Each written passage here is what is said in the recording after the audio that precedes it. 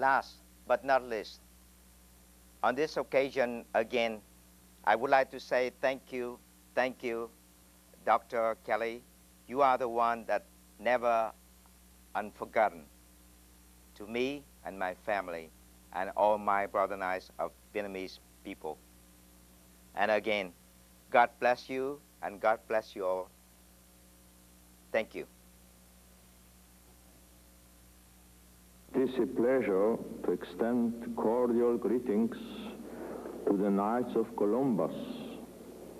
Who is not aware of your outstanding history of charitable endeavors carried out in fruitful and fraternal collaboration?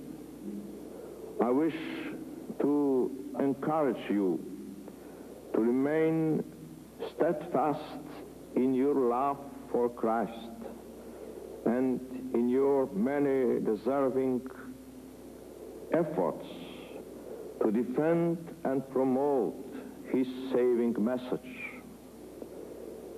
Continue to stand up for the dignity and value of all human life, especially that of the unborn, the elderly, and the handicapped.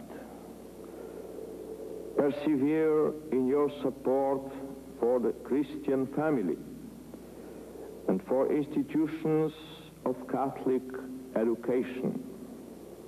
May the Knights of Columbus always be known for their earnest and persevering prayer.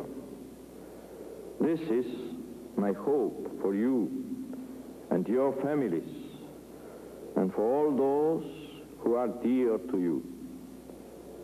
May God bless you all.